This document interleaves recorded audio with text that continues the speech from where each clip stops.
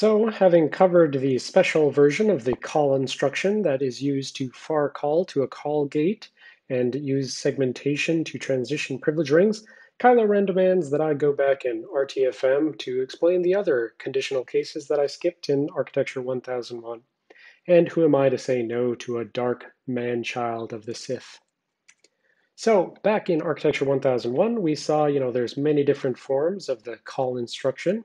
And at the time, we only focused on these forms, a call near relative and a call near absolute indirect. We said there's no sort of thing called a call short and so forth. But what we skipped at the time and said we would come back to in Architecture 2001 are the things that call far. Now this one right here, we're not going to cover because it's invalid in 64-bit. But this right here, call memory 16 and then a 64-bit value, well, that kind of looks like a far pointer or a logical address. So in 64-bit mode, if the selector points to a gate, like a call gate, then RIP equals the 64-bit displacement taken from the gate. Else, RIP is a 64-bit offset from the far pointer referenced in the instruction. So this is actually referring to two different forms. This could either be calling through a call gate, or you could just be jumping around between segments without actually transitioning through a call gate. Sort of depends. So we already covered the call gate example, and if this is not the call gate example, then it is basically an inter-segment transition, but it is not one that has a privilege transition. The only way you can do those privilege transitions is if you jump through the call gate.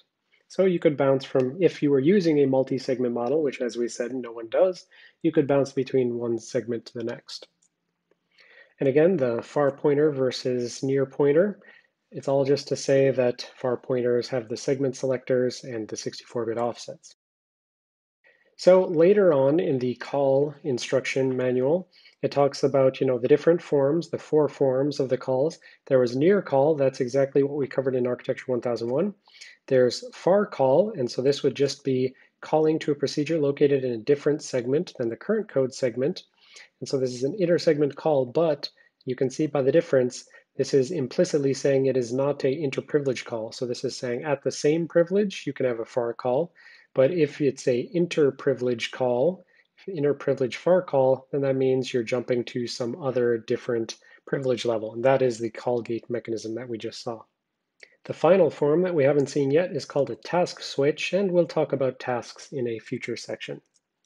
All right, likewise to the call instruction, there was the jump, and we saw many forms of jump, but we skipped over things.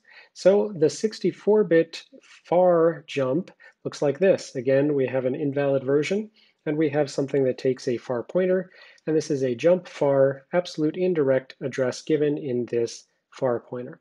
So again, this is just a way to do inter-segment jumps, but they can't be inter-segment privilege level transfer jumps because that's not a supported mechanism.